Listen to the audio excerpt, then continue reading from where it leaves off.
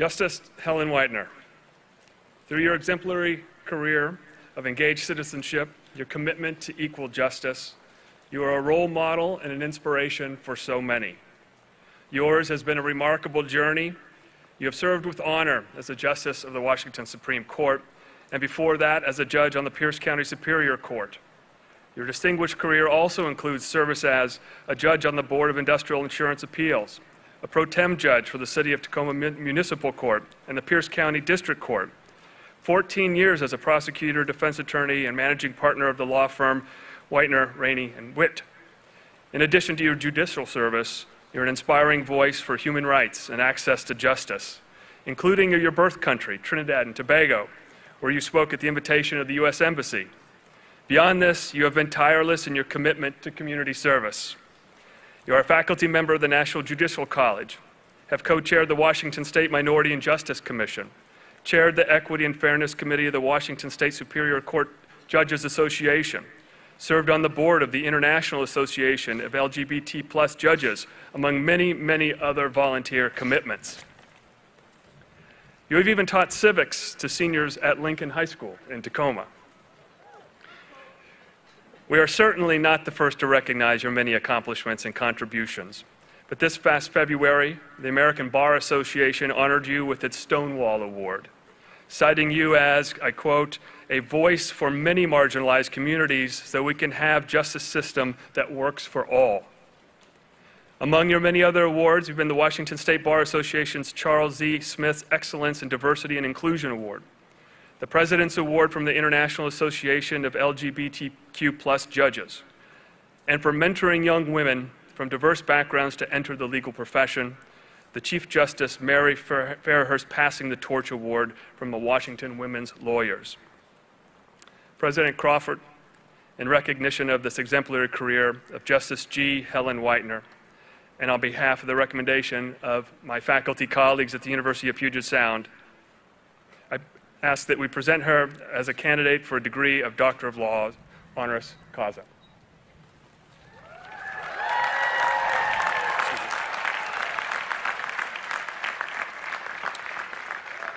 By the authority vested in me as president of the University of Puget Sound, upon the recommendation of the faculty and the election by the Board of Trustees, I do hereby confer upon G. Helen Whitener the honorary degree Doctor of Laws with all the rights, privileges pertaining thereunto.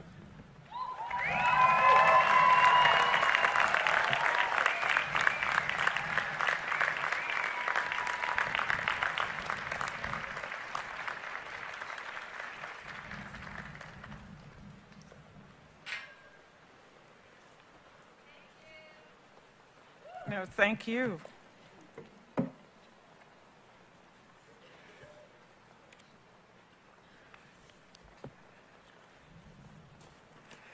Thank you, Professor Matthews, for such kind words and for inviting my wife, Lynn, and I to be included in the activities you do with your students. I do appreciate that.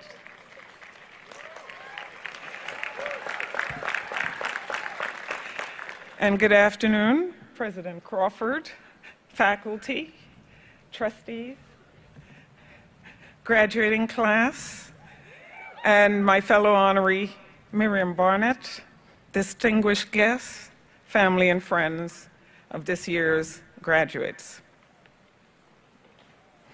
I can't help myself right now, so I'm going off script. Dearly beloved, we are here to recognize you.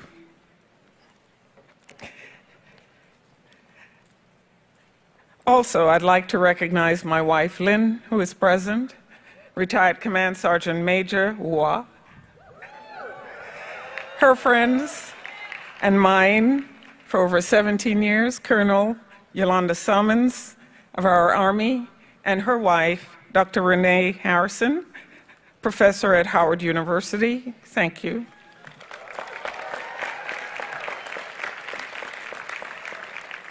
My ride and die, Sharon, Washington, and Jacqueline Franklin. And each of us should have a ride and die, and here's why. And I have gone off script, so I know my wife right now is real nervous. But here's why. I wrote at least 3 speeches for today. When I read the first one, To My Ride and Dies, before I could get past the first sentence, hand went up, that was Jackie. Who are you writing this for? Boring. I scrapped it and I said, okay, I'll try again. When I started, I got past the first paragraph, then hand went up. 2, actually. Jackie and Sharon, and I know they're dying right now, but I can't help myself. And they said, this is not about you. They can Google you. This is about them and their day, because I'd never given a commencement speech. The speeches I give are usually to the legal community or human rights organizations. So I hadn't a clue what I was supposed to be doing, I gather, after I got those 2 comments in regards to a speech. So I tried again, and hopefully this one will pass muster because I didn't read it to them. I just didn't want to take that chance again. So, congratulations, class of 2022, our future leaders, change makers, gamekeepers, and trailblazers. It is so great to be with all of you today in person. I joined the state's highest court at the beginning of the pandemic in 2020, so virtual proceedings has been the norm for me. Traveling to court has been great, 2 doors down from my bedroom.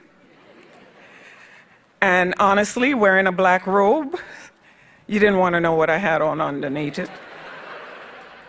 So I can't believe that I'm now on an actual stage, no green screen, no virtual background, and no filters, and I can say, yes, I'm not a cat.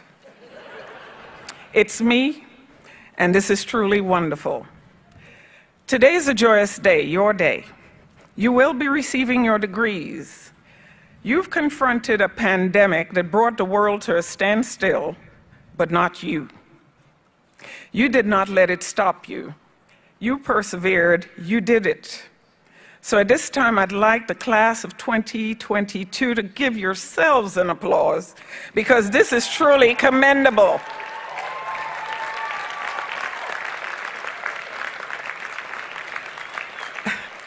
You see, a weaker person would have just quit, but that person is not you. Failure is not an option for you. Adversity is part of life, and sometimes it can be daunting, but that is when your true character is seen. I thought of something my mother always said that I'd like to impart to you. And she said, when faced with adversity, you are given a glass that is filled halfway. Always see the glass as half full and not half empty. You are presented with an opportunity and with time to complete it, as opposed to seeing it as you're running out of time. Taking that perspective will allow you to face the opportunity with energy, insight, passion, and courage. Those are the things that brought you here to today during a pandemic. Now, many opportunities will come your way, and when they appear, give them sincere consideration. If anyone had told me that one day I would be sitting on the highest court of any state, the Supreme Court, I would have thought that they had lost a few screws. In fact, when I moved to Washington State, I was unable to find work in my field of study, international marketing and trade. I took a job at an accounting firm where there were a few accountants who also had law degrees. I never thought of becoming an attorney until one of those accountants/attorneys shared his observations of my reasoning and analytical skills on an assignment I completed for him. He asked me to consider law school, and I remember thinking, if this attorney thought I had the skills to be an attorney, then I owed it to myself to try. Interestingly, I never thought of becoming a judge, until a judge, after observing me as both a prosecutor and then later as a defense attorney, suggested I should consider becoming a judge. And again, I thought I owed it to myself to at least try.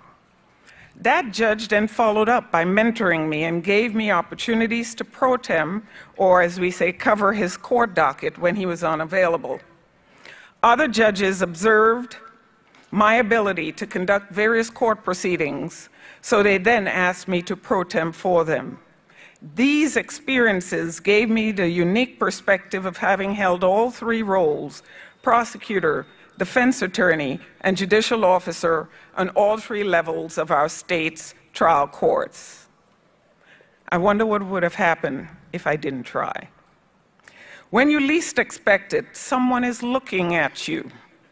They're looking at what you do, how you do it, how you interact and treat others. Sometimes it takes someone seeing possibilities for you that you never thought for yourself. When these opportunities, sometimes they may come in the form of adversity, but when they come they present themselves, give it a try. What is the worst that can happen by trying? You fail? Well, everyone fails at something at some time, and if you fear failure, you're fearing success. I'm going to repeat that for you, because if you fear failure, you're fearing success. I say if at first you don't succeed, try again. You will have no regrets, and the worst 5 words you can utter is, "I wish I had tried," because then it is too late. You have lost the opportunity. I want all of you to remember the drive and conviction you had in pursuing this degree. Remember the effort you made to get to this point. I want you to remember the feelings of accomplishment that you have today, and I want you to carry that forward with you. Sometimes as we advance in our careers, we forget what got us where we are. Remember what got you here today, and remember how it has made you feel. Law school challenged me physically and mentally, and sometimes the challenge was unbearable. I worked 3 jobs, and I was determined to persevere and complete the goal I had set for myself. I was determined to succeed. I spent many long hours working and studying, not knowing where it would take me. I believed in me, and look at what happens when you do. Don't forget, you're the first person to believe in you. And honestly, don't let anyone tell you otherwise. Class of 2022, you have an opportunity like no other. You have an opportunity to write your narrative and continue to believe in yourself. Nelson Mandela said, "Education is the most powerful weapon which you can use to change the world." You are powerful, and opportunities to be innovative will come your way.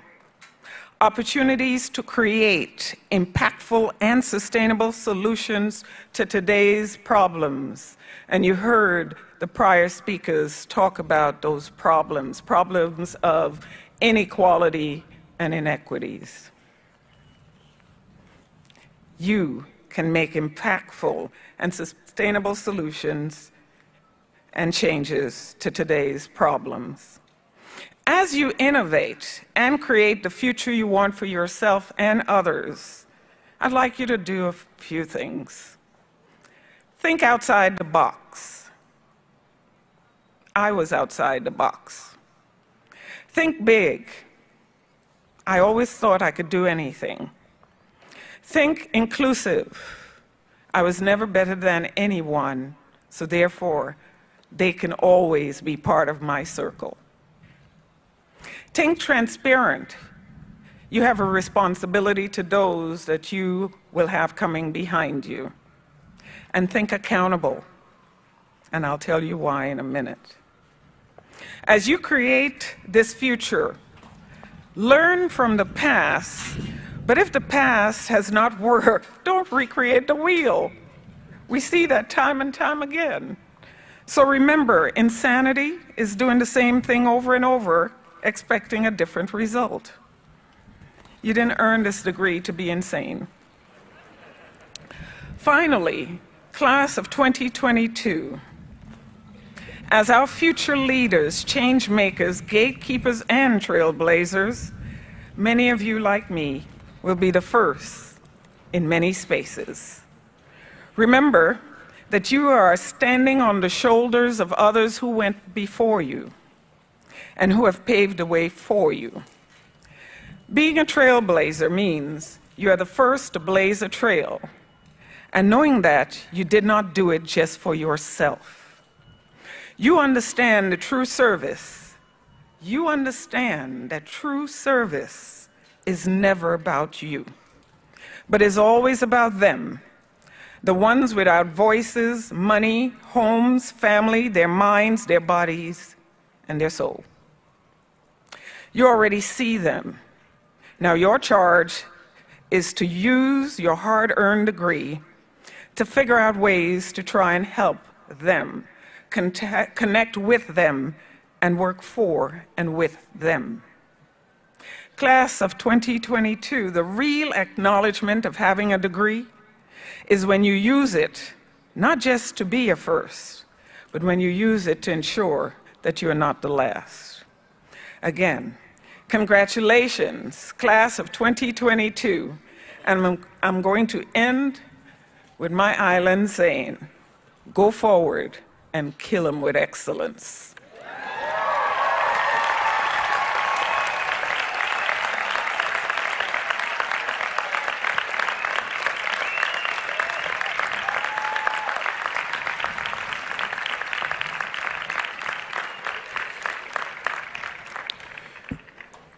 Thank you, Justice Whitener. We're very grateful for your outstanding encouragement and the contributions that you make to our community.